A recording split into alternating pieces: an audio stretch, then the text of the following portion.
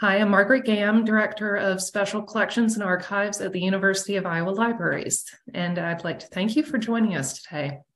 I would also like to acknowledge that the University of Iowa is located on the historical homelands of over 15 tribal nations: the Omaha Tribe of Nebraska and Iowa, the Ponca Tribe of Nebraska, Meskwaki, and Ho-Chunk nations continue to thrive in the state of Iowa, and we continue to acknowledge them.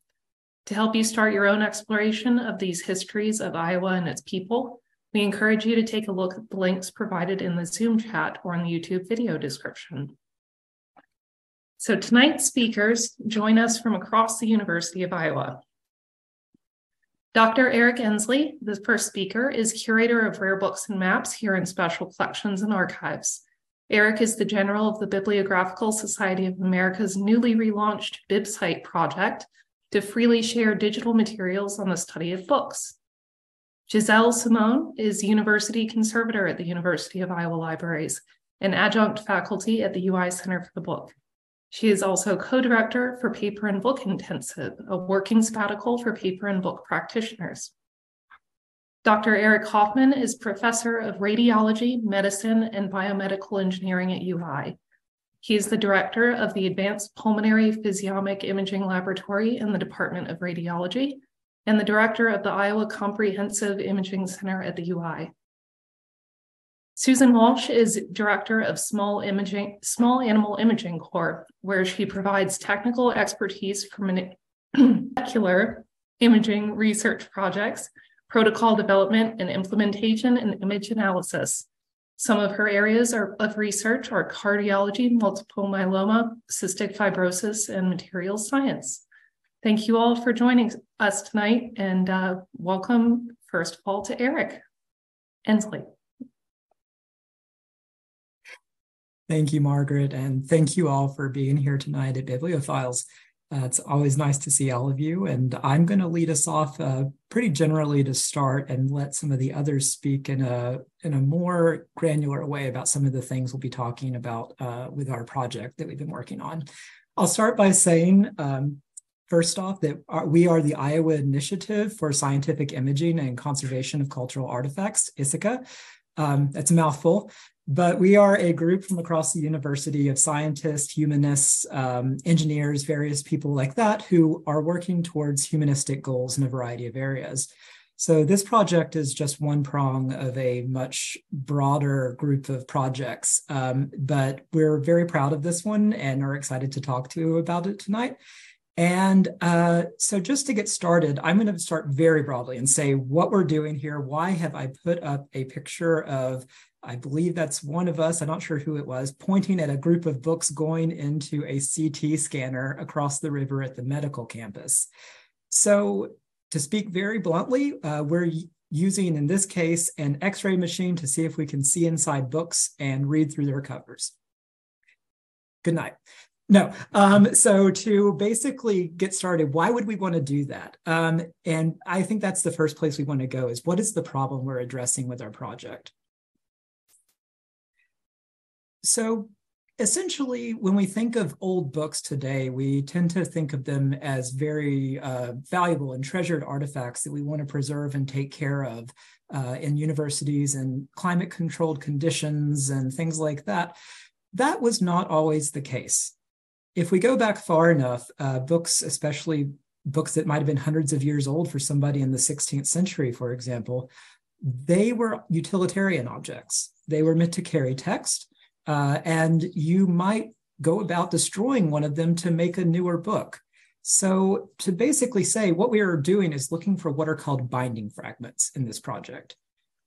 A binding fragment is when you take a medieval, typically a medieval manuscript, on parchment or vellum, so on animal skin, and you would shred that in the 1500s or the 1600s primarily to buttress the binding of a book. You can see a couple of pictures here that show binding fragments used to secure the bindings of books that probably are about 200 to 100 years older than the medieval fragments that are used to buttress them. So, you know, they're looking back 200-300 years in some cases and thinking, well, I have a book that's more valuable to me now. I'll use these binding fragments to help reinforce them and keep them secure. Essentially, they were using what was available to them, especially in places like England after the dissolution of the monasteries, when the monasteries were broken down by King Henry VIII. Manuscripts flooded out of those, and those could be shredded and put into newly printed books and help to reinforce them. Generally, where would we find manuscript waste? Well, as you can see from these photos, there are a couple of places we typically find them in books. They're usually found in the gutter. So you can see that on the right-hand image, where it's down in the crease between the binding and the page, or you might see them between pages as well. They can also be used as paste downs, which are fly leaves, which are on the left-hand side over there. So they might have been pasted down against the boards of the book, or they might have been used as kind of decorative end papers sometimes, as we see. Now, there have been some really cool finds. We might say, well, what kind of books were they breaking down? You know, utilitarian objects, sometimes they would use commentaries on biblical texts, prayers. Sometimes it would be legal documents they would break down for this purpose. But sometimes they broke down books that we don't know much about today. And that's where these two images come in. Two of the biggest finds in binding fragments recently were a copy of a epic story called The Siege d'Orange, a French epic text that we knew existed, or we thought we knew existed because of references to it in other texts. So people said, oh, you know, in this text they say this, but we never saw a copy of it. That led some scholars to doubt that maybe the book never even existed. Maybe it was this fiction that was made up. But then Tamara Atkins, who is a scholar from Oxford University, actually found this leaf on the left-hand side is a copy of the Siege d'Orange. It's only one leaf. It's not the entire thing, but it actually changed our understanding of this text. We know now that it existed. So that's pretty exciting. The other one on the right is a discovery by a team from Bristol Library, also in the UK, who found a new exemplar of a Tale of Merlin from King Arthur that we didn't know existed either. So, you know, binding fragments, these are two really grand showcase type of thing that if we found these, we'd be ecstatic, we'd be in the news for it. And a lot of times it'll be things like Bible fragments, which are a little less exciting, but everybody kind of hopes for the jackpot. Still, though, we can learn a lot from even the mundane fragments. We can learn about handwriting. We can learn about materials from earlier periods. And the exciting thing about binding fragments, I think, is that every library, just about every special collections unit will have some somewhere. An estimate says that maybe 1 in 5 early modern printed books contains a medieval fragment in it. That's pretty exciting. You can go to a small college library and perhaps it doesn't have any medieval manuscripts, and you can say, no, you probably do have a medieval manuscript. It's hidden somewhere in this collection. So a lot of people have become invested in finding these fragments and cataloging them in hopes of finding new texts and learning more about the Middle Ages and earlier periods. Now, so we'll come to our work in a moment, but I want to kind of set the stage for the field that we're talking about. Why would we care about reading through a binding? Okay, so sometimes we can see the medieval fragments plainly, as in the last two examples. We didn't have to open up any bindings or anything like that. However, sometimes the binding fragments are found on the spine and covered by bindings that are themselves cultural artifacts that we do not want to destroy by removing them from the book. On the right-hand side, you can see this really well illustrated in an image that Eric Hoffman, who I believe is at the University of British Columbia at Victoria, is working on now and has published on in the past. But you can see this fragment is underneath the parchment binding of this book. He did not want to remove the parchment fragment because it is part of the book, and we aim to not destroy artifacts when we research them. So Quackle and his team sought to figure out how can we read through the bindings to see what texts lie beneath them. And what they came up with was using a macro XRF scanner, which is an X-ray scanner that is aimed at a book for quite a long time. Quackle scans took between 6 and 8 hours, I believe. 5, 6, 7, 8 hours. It was measured in hours that they had to aim this X-ray at this book to see through that binding to get the image you see on the right. And you can see the medieval text coming through the binding there. So as Quackle and his team note, that the production was non-invasive. It allowed the team to easily read the medieval fragments contained within the 16th century book.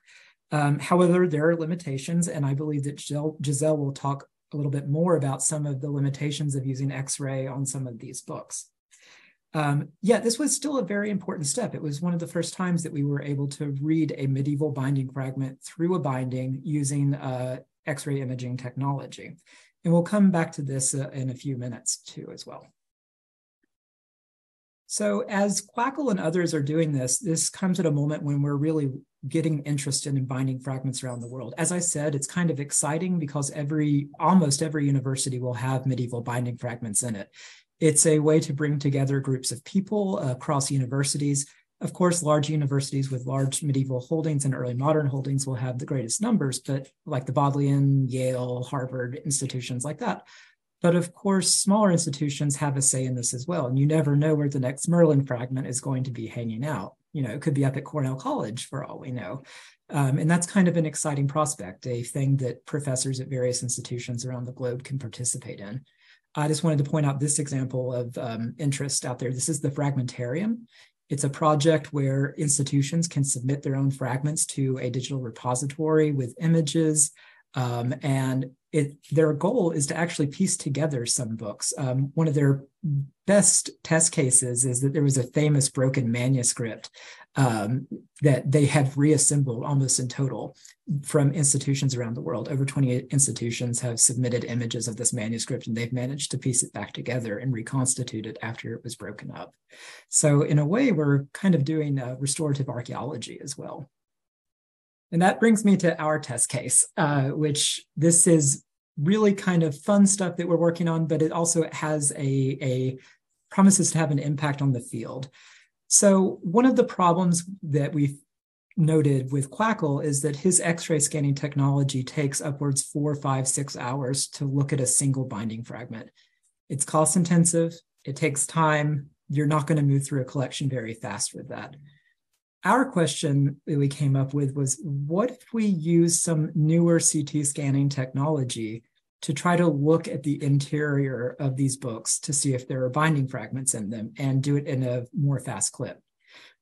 So one of the more interesting things I will say to come to light is that, well, okay, so new CT scanning technology allows us to basically hopefully get inside a book more easily. A CT scan can take upwards of less than a minute, whereas Quackle's work was taking 4 to 5, 6 hours. So what we were looking for was a test case. You can see in the upper left photo, we have 3 very big books there. I can attest that they are very heavy. Giselle can attest they are very heavy as she dragged them through the subterranean corridors of the hospital to get them to the scanning room.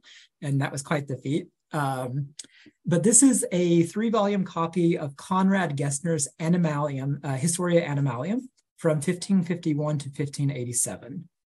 So this is a kind of bestiary, a book of beasts and what they were, kind of an early scientific encyclopedia of animals. And our copy has been bound by the same binder, all 3 copies. And in one of those copies, the skin of the book, the parchment, the leather binding on it has begun to pull back such that, and you can see that in the bottom left photo. And we noted that inside of this volume are some very old binding fragments. We are talking 11th century binding fragments, maybe around 1100. That's very early to find binding fragments from. And they're just plastered on there. They're very clear to read. And that got us thinking, so if this binder bound those with those binding fragments, maybe he bound the other 2 as well, and we have a control substrate there. So we know what's underneath it. We can scan through it to see if we can read that. And then we can test to see if we can read the other 2 volumes as well. So Eric Hoffman was kind enough to let us use a CT scanner across the river over there. And we popped it in, and with the assistance of Honghai Zhang, who couldn't be with us tonight, who pulled some of the details out with a algorithm, we were able to look inside of the binding and pull out the images that you see on the screen here. Now, as you can see, it's not perfectly legible. Some of them are. Sorry, I'm moving my screen around here. And you can see that the ink on the page has fluoresced under the CT scanner in some cases. And that's part of the thing we're working on right now, is to see how do we get the rest of the ink to fluoresce if we can do so. But one of our most exciting findings is on the upper right-hand side, where we were actually able to read the text through the binding via a CT scan.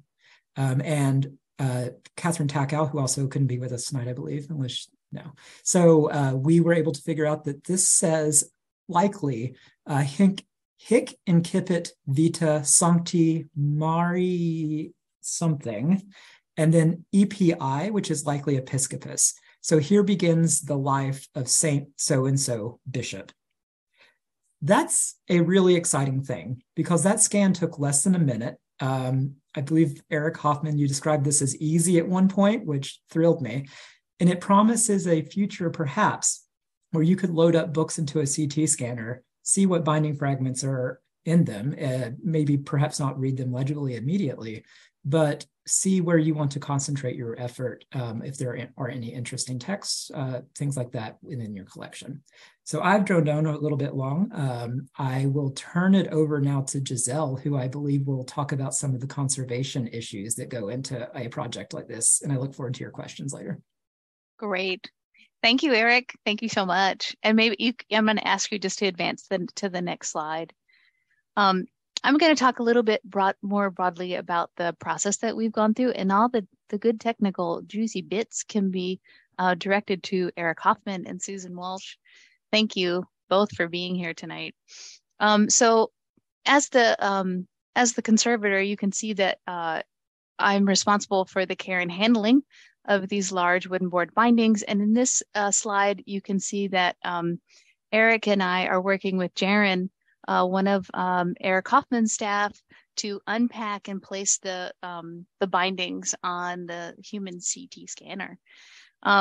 So let me just talk a little bit about this process. As Eric Ensley has just pointed out, scholars are starting to use various imaging techniques to reveal information and answer specific questions. Susan Walsh told me that that's one of the most important things that we do, is ask the right question, or even ask a question, so that the scientists can help us figure out the answer. So that's what we're doing. The idea of using scientific methods to give us specific evidence about things like age or chemical makeup of an object or material goes back to techniques such as radiocarbon dating, beginning in the late 1940s. There are also biological techniques used, like DNA testing, and analytical techniques like X-ray fluorescence and UV examination, so ultraviolet examination. These tell us things about elemental and molecular makeup of materials. But right now, I wanted to point out that we're focusing on imaging techniques, and specifically tomography or X-radiography, most commonly known as CT scanning, as we've mentioned already, computerized tomography. All these techniques use images, data collected, to tell us information about materials that we're looking at. All of these different types of technological tools continue to evolve and develop, especially as humanities fields begin working with scientists more and more.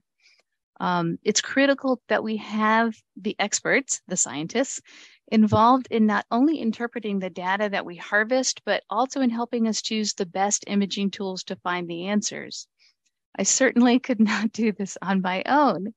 One of the drivers for all of us was the notion that we're using equipment and techniques that we also have available on campus, and investigate how they would help us answer our questions. So what do we have here in our own backyard that we can use? And Eric Ensley touched on this a little bit already.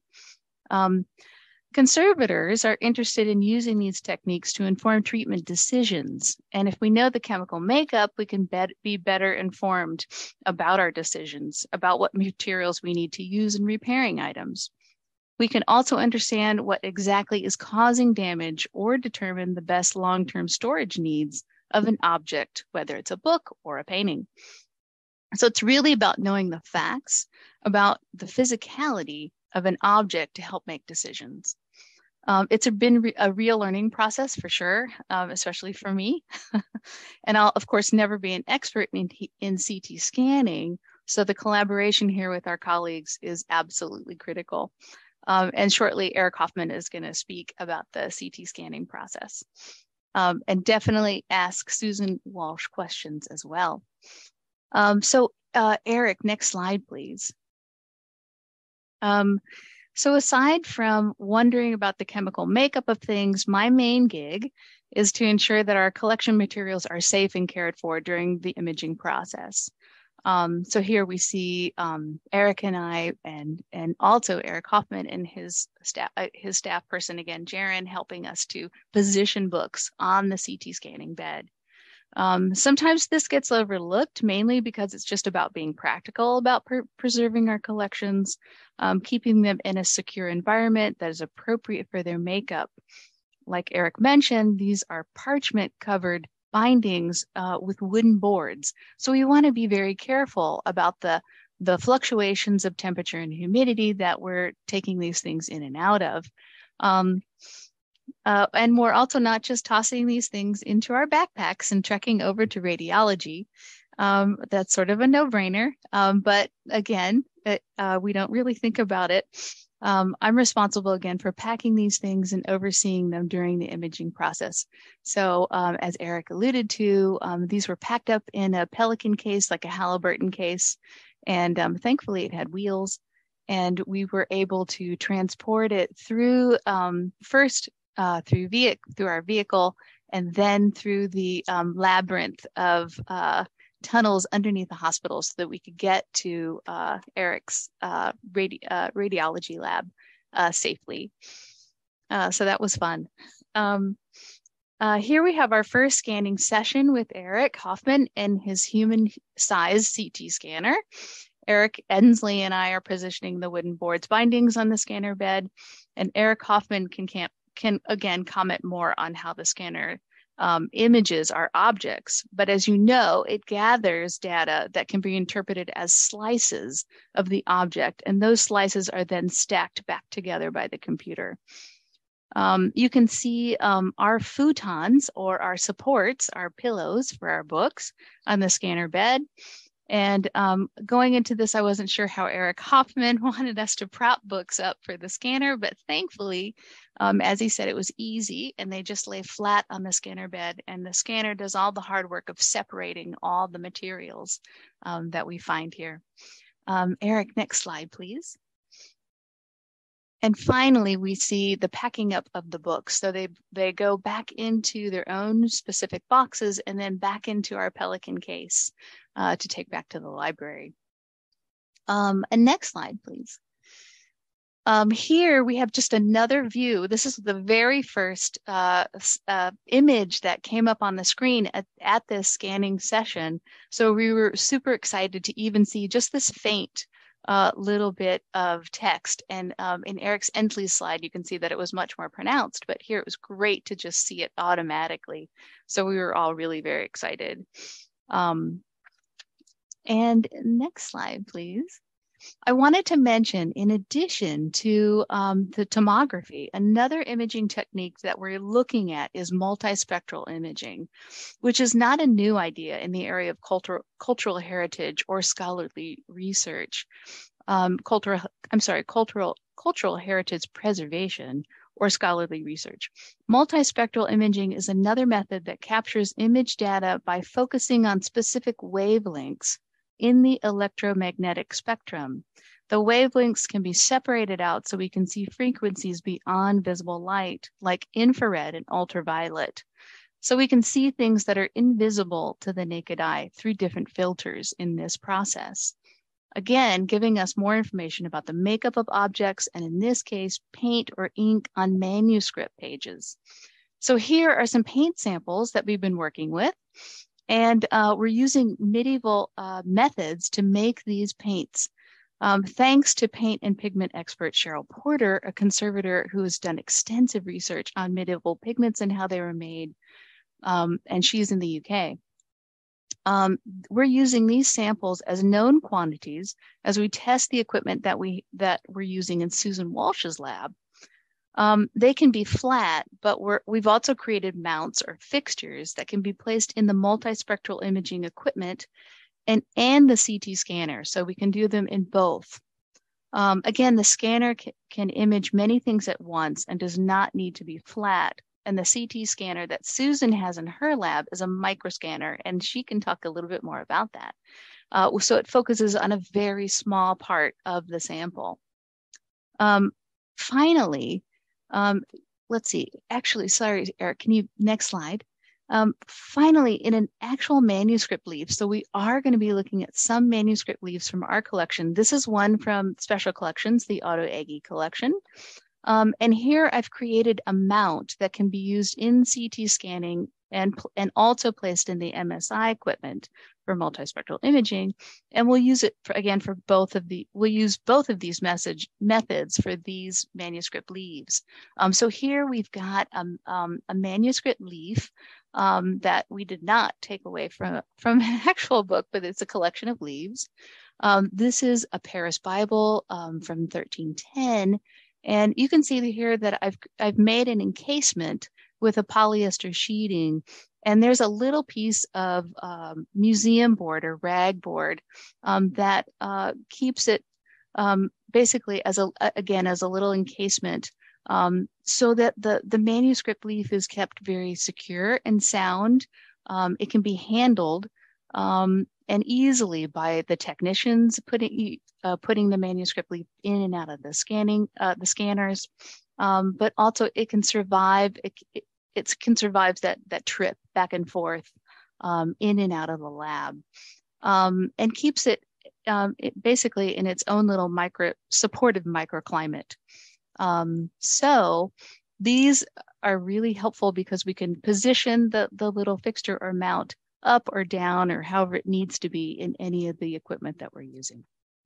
So thank you. And I'm going to hand it over to Eric Hoffman. I'm going to talk a little bit about the X-ray technology that's behind the exploration of the books. My background is I'm a PhD in physiology. I concentrate on studying the lung and primarily use X-ray CT to do that.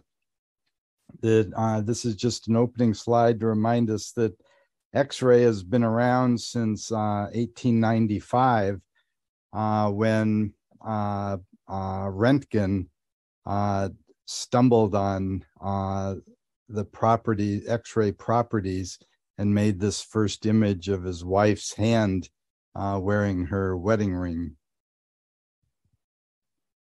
But it wasn't until the early 1970s that Sir Godfrey Hounsfield began in the basement of EMI Corporation, Electrical Musical Instrument Corporation, which was the corporation that published the early Beatles music.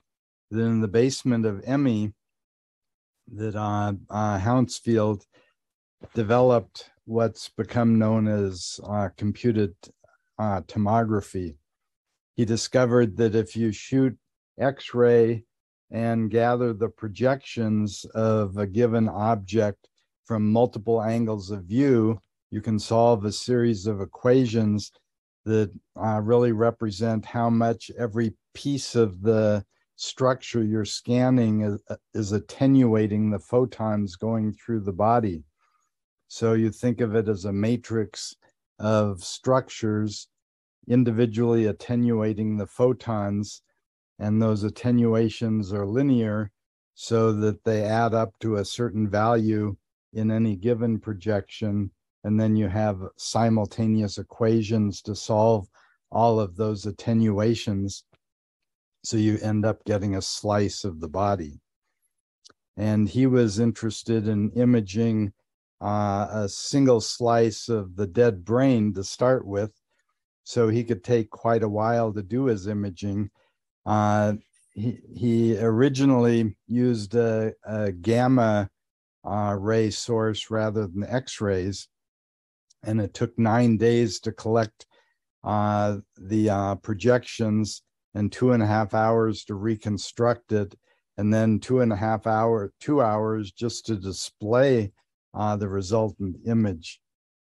But once it was prototyped into a clinical scanner, he moved it to Atkinson Morley Hospital in England, and the first scans were obtained taking 5 minutes for a single slice. And subsequently, the first working version of the brain scanner got a slice in 18 seconds. Meanwhile, during the same time period, a group that I was in at the Mayo Clinic was seeking to image the beating heart and the breathing lungs. So hours or even minutes was not fast enough to gather the images.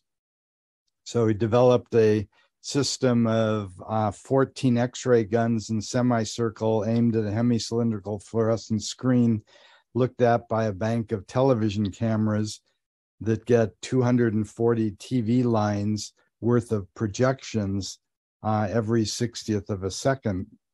And we were able to then, therefore, every second capture a stack of slices through the body. And the recognition that these slices were you had a volumetric data set rather than a flat single slice, created a new name for what Hounsfield called the pixel. We ended up recognizing this as a volume element known as the voxel. And these voxels, again, represent the attenuation of that particular piece of tissue in terms of how much it's blocking those photons from going all the way through the body and creating a projection image on the other side. So I just here show the progression of the CT scanner, the volumetric dynamic nature of volumetric CT from the first release of the dynamic spatial reconstructor in 1979 to in 1983, there was a scanner known as the Imatron Cine CT scanner that had no moving parts, that it had a tungsten target that directed an electron beam. The electron beam was directed onto a hemi-cylindrical tungsten target that then served to shoot photons along a hemi-cylindrical detector. And you can move an electron beam a lot faster than you can spin 14 X-ray tubes. So this scanner was able to capture enough projections to create a beating image of the heart and breathing lungs and the passage of contrast agent. And then with the idea that volumetric imaging was of critical importance to understand the structure of the body, that the manufacturers started increasing the number of slices that a conventional CT scanner was able to capture. And it went from 8 slices to 16 slices to 64 slices, and now up to over 300 slices with the rotation of a scanner. And the rotation has gotten to the point where it can rotate once every 0.2 seconds. So with a spiral scan, you send the images, the patient through the scanner as it's rotating around. You capture a spiral of projections, interpolate them into a stack of consistent adjacent sections, and then create a volumetric image of the body. But in 2006, with the interest in separating various specific materials out into a 3-dimensional image, say you inject iodine to look at blood flow, or you inhale xenon gas to look at ventilation, or you inject gadolinium. There's any number of contrast agents that you can use. Dual energy CT was developed whereby if you scan the body simultaneously at 2 different kilovoltages, the attenuation of substances such as iodine or xenon or gadolinium or gold will change. Those substances will react differently to those 2 different kilovoltages than the normal body tissue, such that at the 2 kilovoltages, the grayscale of those substances are shifted, whereas the normal body tissues are not shifted in terms of grayscale. So you essentially can subtract one picture from the other, and the normal body tissues will just go away because they weren't shifted in terms of their brightness. And then those compounds that you injected do show variable differences between the 2 different kilovoltages. Now, with just 2 different X-ray guns or kilovoltages, you can separate out 2 materials. And we use such as lung tissue, which is basically water and iodine, or lung tissue and xenon for ventilation. And then in 2013, a new version of the dual energy CT scanner was developed that I won't go into the great detail of, but it doubled the spatial resolution. It brought the radiation dose down by nearly 10-fold to where you can get these dynamic volumetric material reconstructions on the order of 1 second, and with radiation dose on the order of a pair of chest films. So here you see the grayscale image of a few slices of the chest. Iodine has been injected, and with material decomposition from the 2 kilovoltages, you can pull out the iodine.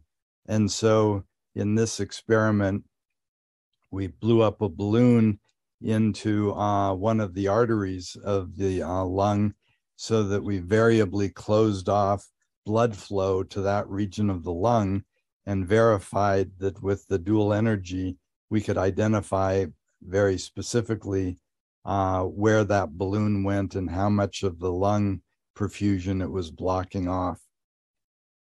Similarly, with inhaled xenon gas, you can identify how much ventilation is going to a particular part of the lung.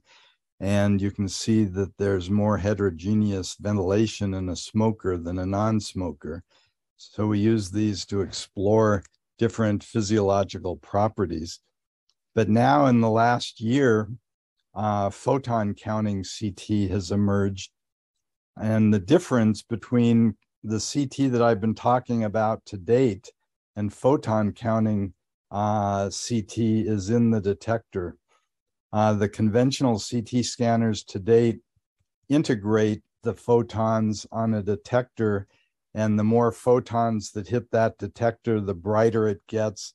And then there's a conversion of that brightness into an electrical signal that then is used in the reconstruction process.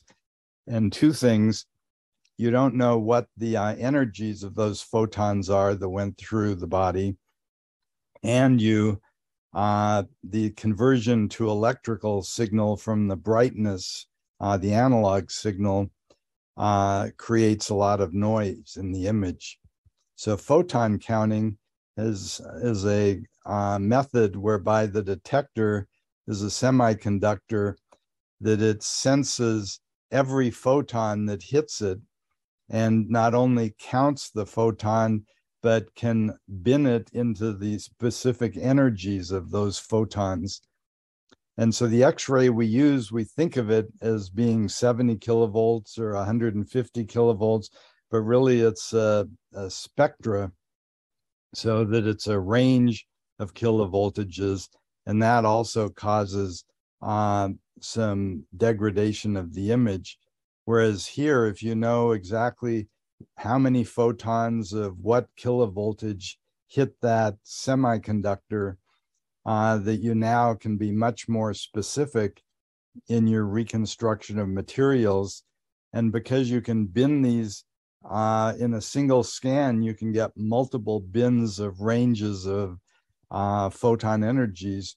You can pull apart more than one material. So if you have, in the context of the book, if you have multiple elements that are making up a given ink, you can possibly separate one ink type from another ink type by characterizing the materials that are that it's made up of. Just to show you the increased spatial resolution of the photon counting CT, you can see the exquisite detail available of the pulmonary vascular bed with photon counting CT. And you can see the microstructure, the trabeculations in the center of the bones. So the spatial resolution is down to about 0.2 millimeters, or 200 microns. And we won't get into great detail, but in addition to the scanners that I've been talking about is a micro CT scanner that Susan Walsh runs over in the small animal facility, and she can answer questions about that. But we can get samples, smaller samples scanned similar to CT scanning, and then reconstruct down to 1 to 2 micron resolution. And here you see it's allowing us to image the terminal acinus, the gas exchange region of the lung. So because these structures are three-dimensional, and the same with a book where the pages are not perfectly flat, that if you pull out a slice through the object, you only crisscross the various pieces of the object. And we use a method of reconstructing the three-dimensional structure of the airway tree, as you see here. But if you wish to interrelate that, for instance, to the surrounding parenchyma, we've developed a method that allows us to project the three-dimensional structure into a single plane. So here you see all of the airway tree projected into a single plane, and the parenchyma has been brought in with it, so that this was a patient that had COVID. And you can see this particular airway structure is the one that's feeding that COVID region. So we can begin to understand the delivery, selective delivery, and routes of delivery of inhaled particulate, for instance. So we've taken these methods that we've developed for the lung and employed them to evaluate these books that you've been hearing about. So I won't go into the details, but I put these up here just to show that we have available, if anybody is interested, the exact protocols that we use to image the books so far. So far, again, it's been using dual energy CT. We just received on the clinical side of the radiology department one of the country's first photon counting CT scanners, and we'll be developing protocols specifically to look at a bunch of inks that have been created to simulate the various types of inks used in ancient books. So I think this is a familiar picture to you now. You've seen it before. Scan the book, that it turned out that the red ink that was in these fragments were the ones that at 70 kilovolts on our CT scanner stood out. So we need to now start investigating what materials these other inks are made up of, and to identify which kilovoltages will best interact with those materials to separate them from the parchment. And then here was something that stood out that actually wasn't even visible to the eye on this piece of parchment, which I think I might be wrong, but I think that some of the inks can seep into the parchment and be invisible to the eye and still visible to the X-ray. And then this was a single slice of this book binding, where you can see there was a bit of text that was visible, but by again using similar techniques to what we use to unwrap and flatten the airway image, similar techniques to that have been used to identify and flatten a longer string of the text, which is visible over here. And then by creating samples of examples of the various inks that are used in the books of interest and the fragments of interest, we can start exploring with the photon counting CT scanner, the various energy bins and combination of energy bins that might allow us to extract out one ink versus a different ink.